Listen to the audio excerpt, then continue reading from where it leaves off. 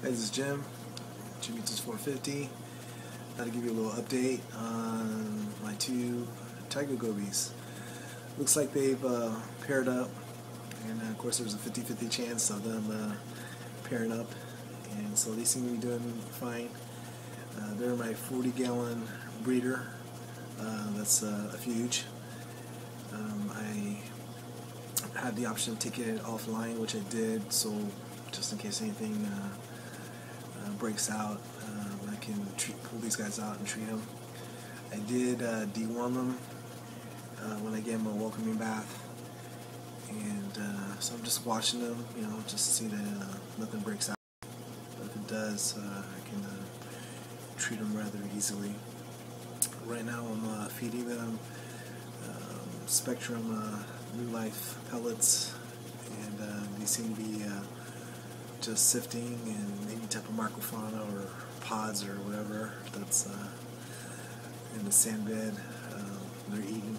So it's nice to see them in their natural habitat and how they just sift sand through their gills and take whatever they need for food. So I got these guys from Dr. Foster Smith.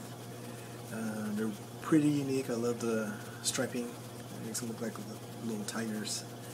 And when they flare their dorsal fins there, they're cool little guys. And my motto is to get fish that help you make your tank maintenance a little easier.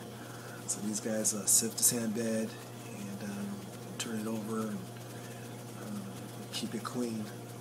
I was going to use some diamond gobies, but decided to use these guys instead, and I'm happy I got them.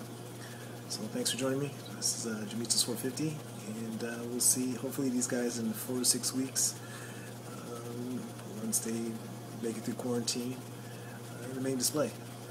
Thanks again for joining me. Bye.